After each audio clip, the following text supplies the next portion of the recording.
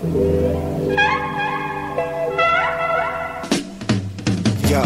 Denver City life, living every night, getting it. All I see is green like it's night vision. My sight's different. My type driven. These niggas risking a life sittings over white flipping, but I ain't with it. I'm light skinned it. My mind gifted, intelligence in my disposition, aristocratic image, and not to mention I'm nice with it. The ice drip over cardigan sweaters, tight fitting, white linen. This is the type of shit that entice women.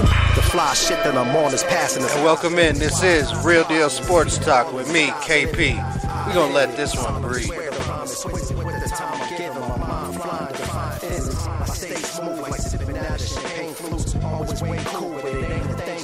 Cruise, you lame dudes. This that shit that you can't do. That's why your main boo steady watching me how I make moves. My hot city life got me way above the clouds. Paint the audience a picture every time I draw a crowd. I hold my weight with these bars, so make no mistake. I get to cooking like Chef Curry in Golden State. I'm motivated, I'm taking off, moving vertically. Saying that they were seeing me lyrically, that's absurd to me. Virtually murdering MCs on purpose. Cutting their body parts into pieces is verbal surgery. You say you hot, but you ain't burning to the third degree. Time to bring some urgency in the state of emergency. There's no comparison to us, that's way embarrassing. Making something from nothing like ancient Native Americans.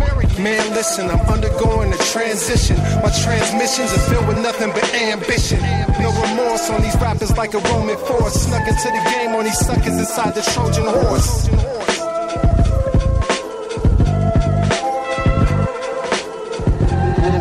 On these rappers like a Roman force, snuck into the game on these suckers inside the Trojan horse.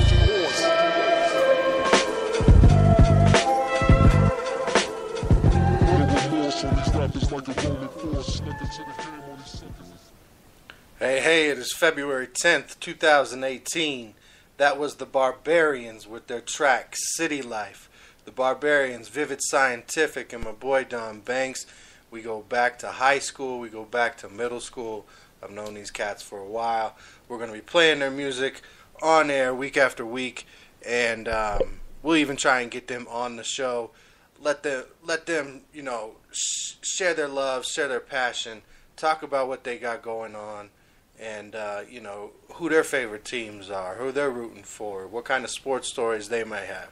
So look forward to that in the future. But do know we will have the Barbarians music exclusively for at least the foreseeable future on Real Deal Sports Talk with KP. So on today's show, I'm seeing the end of the Empire, y'all. I'm going to break it down for you. I'm going to let you know what I'm thinking. The Cavs, they went and just blew it all up this week. We'll get into that. And now that football is over, we're going to definitely start diving into some of these other sports, so I'm excited about that. We'll touch a little bit on the NBA today as well and some different stories that are going on there. So let's get into it. I want to start off with the Empire, the New England Patriots. Now, one of my key factors, I'm going to put this out there right now, one of my key factors to the Empire coming to an end was not the loss to the Philadelphia Eagles. All right, that is not included. That's not what I see. Yes, they lost the Brady and Belichick era, lost their third Super Bowl out of the 8 they've been to. The Patriots organization has been to 10 total. But that aspect, that loss to Philadelphia, that one score loss, the turnover at the end of the game, that is not a factor in my determination. And what I see is the pieces starting to crack and crumble. This is a team that for the last 17, 18 years, you didn't hear anything about the internal workings. Anything that was happening internally, you never heard about. Now, you might have heard about the videotaping or Deflategate or this, that, or the other thing, Aaron Hernandez, things like that. But the internal workings was always kept in shop. If there was a team fight, you didn't know about it. If there was a true medical report, you didn't know about it. They've kept a tight ship. Their guys have kept their mouths shut for the most part publicly. It's something to be respected, quite honestly, with as hard as that would be to accomplish. But now, throughout this season, a little bit last season, and really towards the end of this season, you start hearing more about what's being said. You start hearing more tweets. You start seeing more reports about rifts. Things that you didn't used to see, whether they were there or not. We didn't hear it. We didn't see it. Now, here we are, Robert Kraft. To me, Robert Kraft, you have been one of the best owners in the NFL since you bought the Patriots. You turned that organization around. You made them a perennial winner. You made them a perennial champion and a perennial contender with the money that you wanted to spend and the way you invested, the people you brought in the building to help you run that team. At this point, I'm sorry, but your ego has set in, okay? Winning has gotten to the point that it has clouded your vision. You don't think you can do no wrong. The Midas touch is going to hurt you, sir. This potential rift that is reported a couple weeks back with Brady and Belichick and Kraft, that's something you never would have heard about, even if it really happened years ago. Now not only is it being reported about, but it's being talked about. His choice, this is an ego move to me. The choice to keep McDaniels. McDaniels shows up to say his goodbyes, and here goes Kraft with his ego. I'm not letting you go to Indy. I got to stick it to those guys as many times as I can because of Deflategate. So whatever happened in that conversation changed everything. Changed careers, changed the focus of the New England Patriots, and changed the future of that team. Potentially picking Tom Brady over Bill Belichick and taking sides in this potential rift. That to me is going to have a long-term effect on this organization. Now it's in the psyche. Now we're having power struggles and pissing contests. Now I'm going to ban your personal trainer. Well, I'm going to go ahead and I'm going to send your backup who you were keeping to get rid of Tom Brady, and I'm going to send Garoppolo to San Francisco. And then you look at Belichick. How many years does Belichick really have left? What does he have left to accomplish? He's been to 8 Super Bowls. He's won 5 of them. He's innovated the game. The way that he makes changes and adjustments and seems to know when a player is going to lose their ability before everybody else. Knowing when to cut coaches free and when to change up the defense or offensive coordinator. When to let some young know-it-all go test the market and then bring him back to the nest. He's been making the right calls for a long time. He's one of the greatest football minds, and he could be out the door soon. I mean, how many times can he re-up with a new set of coordinators, with a new set of this and that players, and achieve the same results? Right now, as long as he has Tom Brady, it seems like for a while. But does he have other aspirations? Is he getting to the age where he'd rather watch his sons, his 2 sons who coach for New England, watch them coach and follow their careers? Or his daughter who coaches college lacrosse, does he want to, spend more time traveling and watching her coach? Lacrosse is a love of his.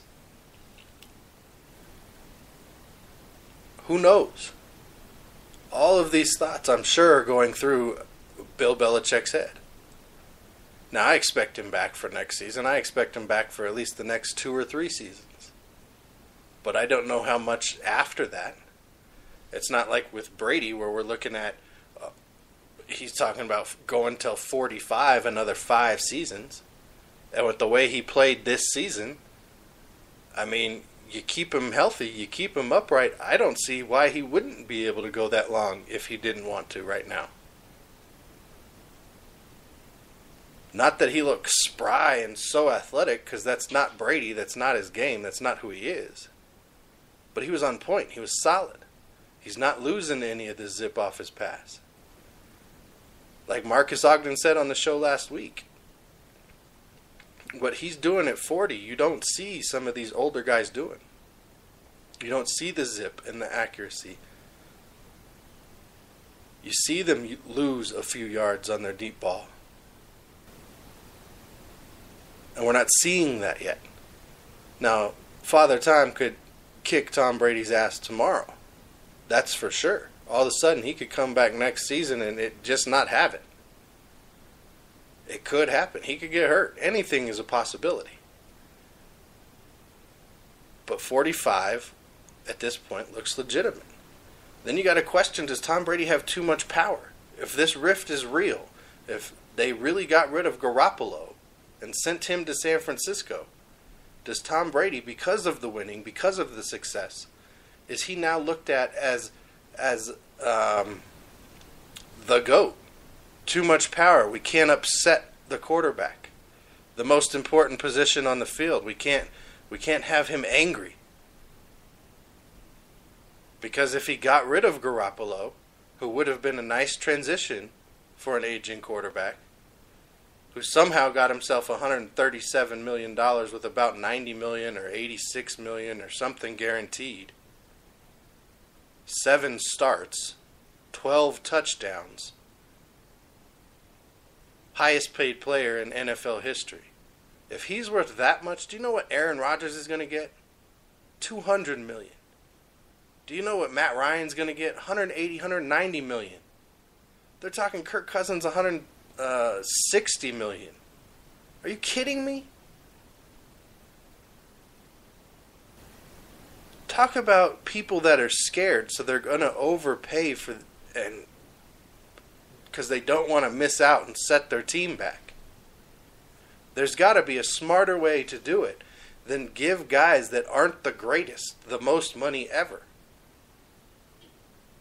Than to give guys who don't have anywhere near the stats or the production this type of money.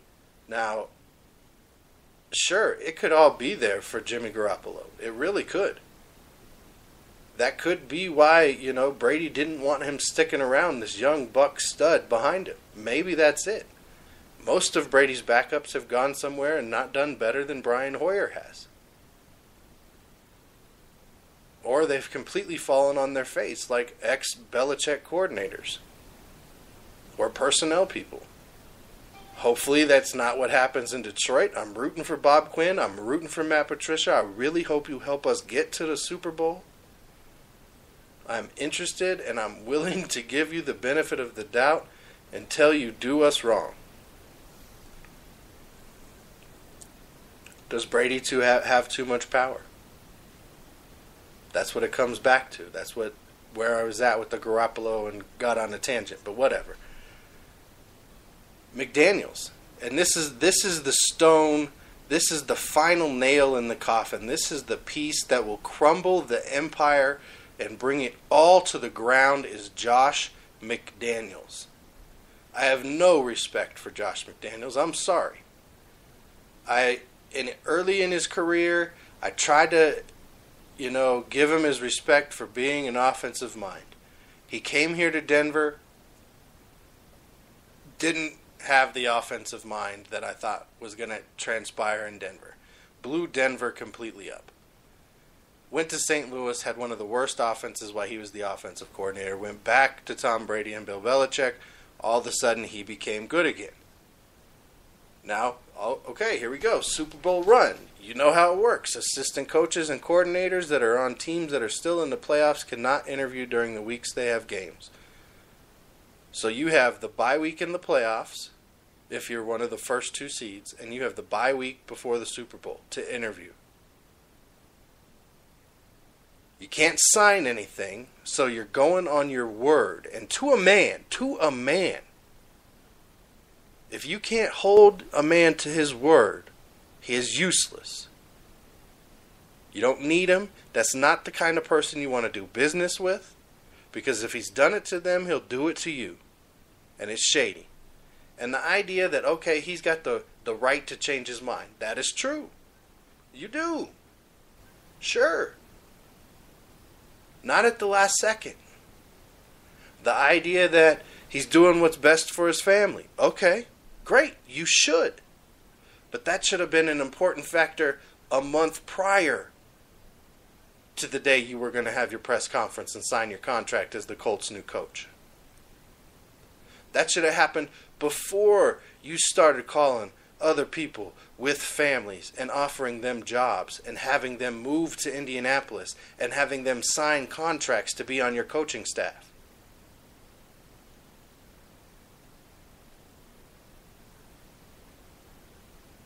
I don't agree with the way it went down. All of the same things could have happened. He could have changed his mind. He could have chosen his family. He could have stayed in New England. But waiting to the day you have your press conference, waiting for the day you go in the morning to pack your stuff before the flight to go to your press conference, that's wrong. You messed with too many people. You messed with too many people's lives, too many people's situations. And it's dirty. You can't say yes, still say yes, and then at the last minute say no. You can't. Now the Colts, they've already reached out to Frank Reich, the Philadelphia Eagles offensive coordinator, Leslie Frazier working for the Buffalo Bills, and Dan Campbell, who is working for the Saints, for their new head coaching search as they try and scramble here in February to fill the Colts coaching position, which is a very uncertain team, which just had a death, whose quarterback may or may not be healthy ever again to play in the NFL. You don't do that. Now McDaniels, he shares an agent with the Colts GM, Chris Ballard, right? So these guys, it was deeper than just the word. This agent had worked it out. They were all on the same page.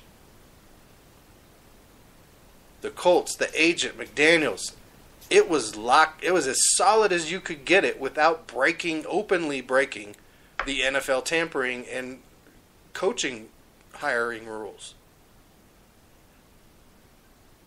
So Bob Lamani, he warned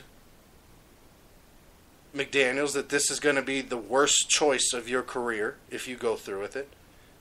McDaniels went through with it. So Lamonte had no other choice but to terminate his relationship, his partnership, him being the agent of Josh McDaniels. And I would too. I'm not doing business with people like that. I'm done. You can't do that. And again, his time in Denver, he gets caught videotaping. He brings in Tim Tebow. He makes bad coaching decisions. He makes one little playoff game. He comes in the door like a tornado, and he's destroying secretaries and interns and yelling at coaches in front of other coaches and in front of the players and putting people down and trading the best players on the team because they don't fit personality-wise with him. The only reason the Broncos didn't completely implode after Josh McDaniels was because they got Peyton Manning. Without Peyton Manning coming to town, he would have completely destroyed the Denver Broncos. They would still be a 5-10 team trying to rebuild, trying to get pieces to come here, because they wouldn't have gotten a DeMarcus Ware. They wouldn't have gotten Aqib Talib.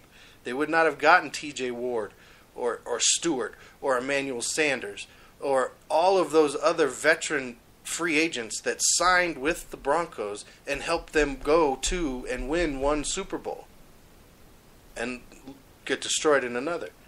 But those players would not have come to town. They would not have righted the ship as fast.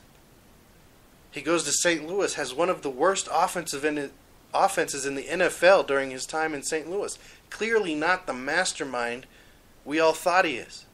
Without having that guy, that Tom Brady guy that he works so well with. So did Robert Kraft sweeten the deal with just money? Or was it that he offered him, you're going to precede Bill Belichick as the next head coach? What kind of security was it that made it a better situation for his family? And then what makes them think that as these NFL players see this happening, that any top-notch free agent is going to go, yeah, I want to play for a guy like that. I want to go play for New England still. They're where it's at. It's not going to happen if that's the transition. That's the end of the empire.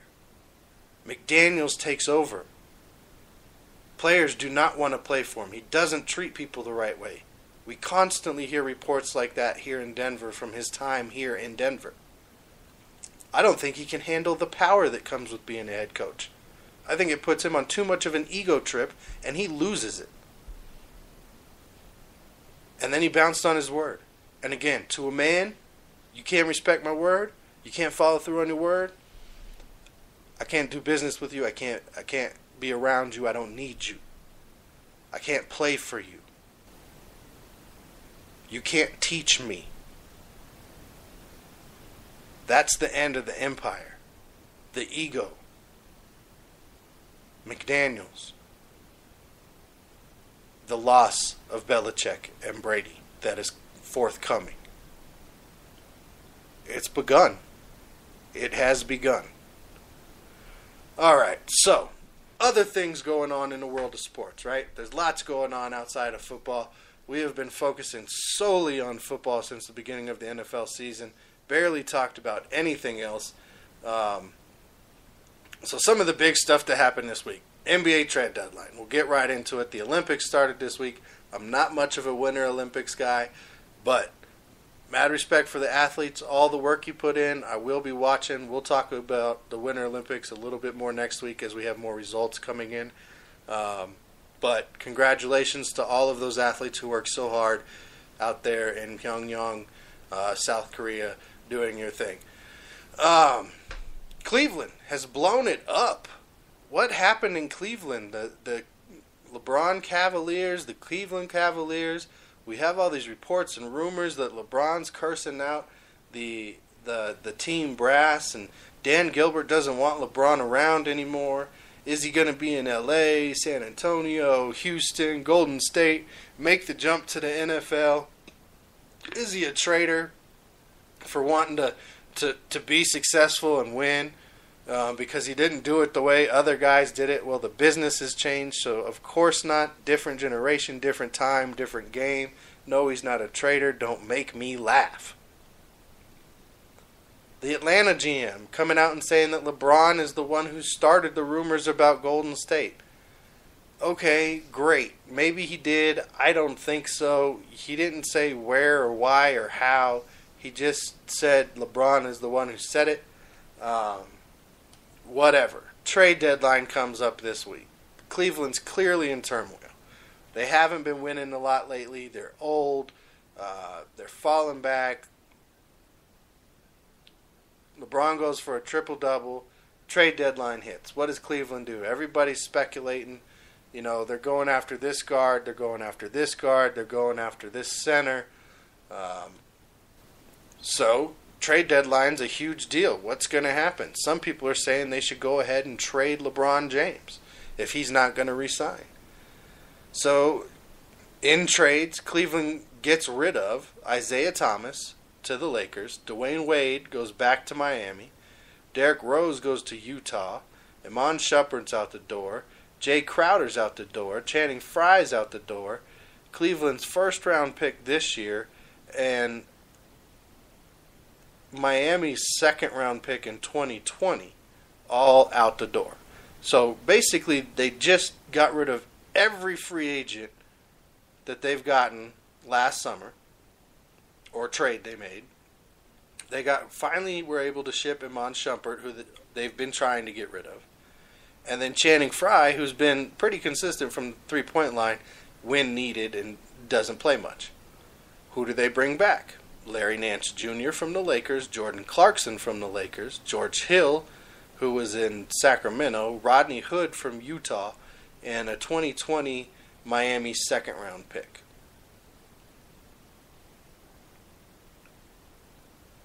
Okay, so what happened there? They got younger. Okay, I see they got younger. They got a little more athletic, I guess. They kept a pick. They gained a pick. They didn't have to get rid of the Brooklyn pick. Maybe they're trying to cut cap space for max contracts, but how is that going to help Cleveland if your owner wants to get rid of LeBron? Nobody's coming to Cleveland on a max deal to play with that roster without LeBron. So I don't know how it's going to work out. There's, 25, 30 games left in the season. It's going to be something special if the Cavs, they'll make the playoffs. But for them to make a finals run with this team with that amount of time, for them to gel and somehow get it together and make it work, that's going to be something special. There's talk that maybe they try and bring back a Kendrick Perkins to give them some extra help down low, maybe even just some fouls in the playoffs. I don't know. Cleveland is a mess right now. I wouldn't be surprised at all if LeBron James ends up anywhere else with another couple of his buddies or some other young talent and makes another run with another team. And I won't be mad at him either. All right, we're going to get into some NBA talk real quick because, Cleveland leads into the NBA. And we haven't really talked about what was going on so far in the NBA, but let's look at the current standings, conference standings, of course. Toronto has moved into that number 1 seed in the Eastern Conference. They have a half-game lead currently on Boston. Cleveland's the 3rd slot. Then you got Washington, Milwaukee, Indiana, Miami, and Philadelphia rounding out the 8 seeds right now. Detroit and Charlotte could make a move. Probably won't for Charlotte. Detroit, it could be close with Philly there for that 8th slot, as they are only a game back.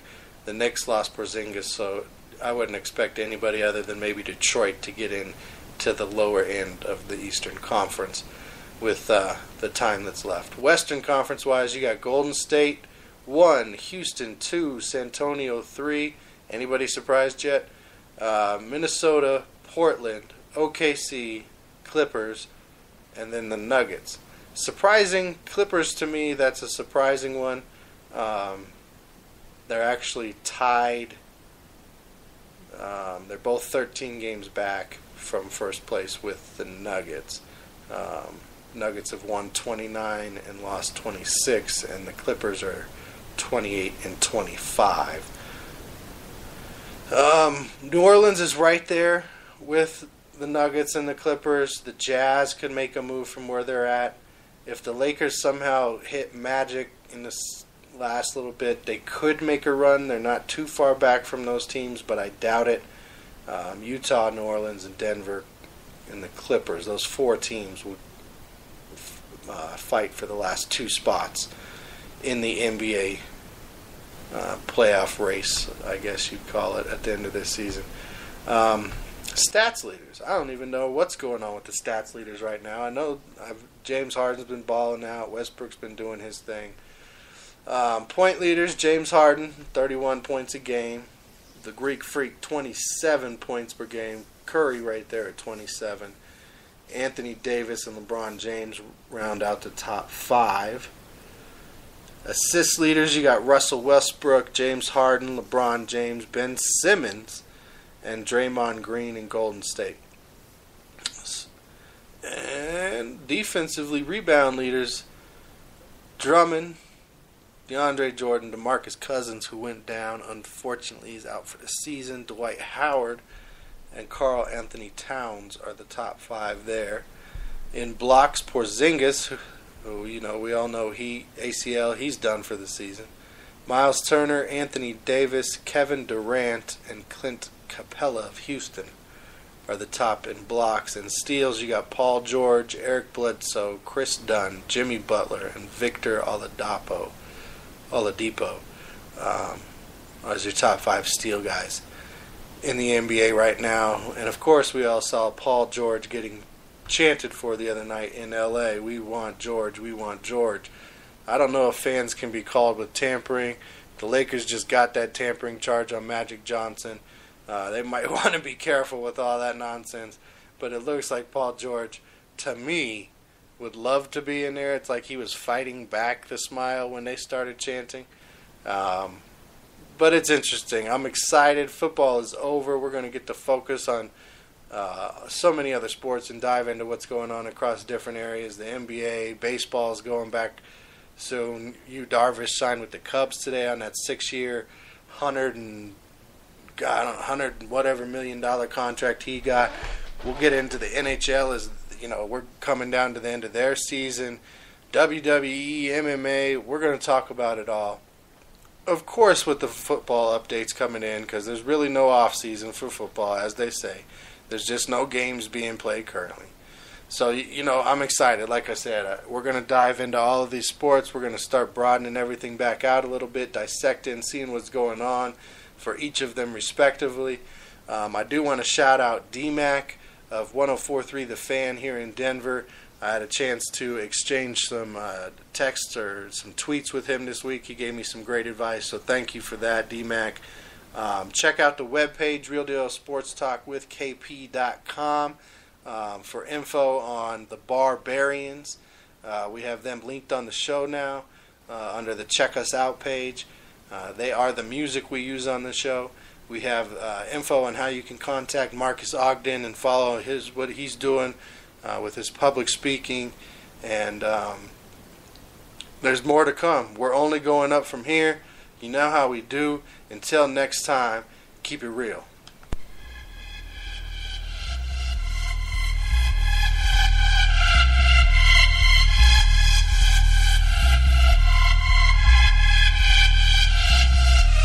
Yeah. Let's go. Let's get it on.